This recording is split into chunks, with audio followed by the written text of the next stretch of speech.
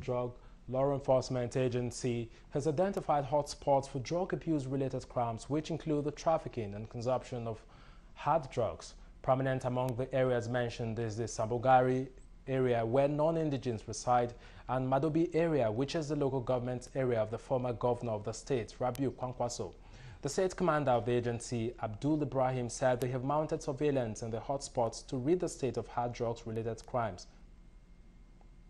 Numerous areas like Badawa, Kawo, Sabangari, Naibawa, Chalawa, Madobi, Danzaki village.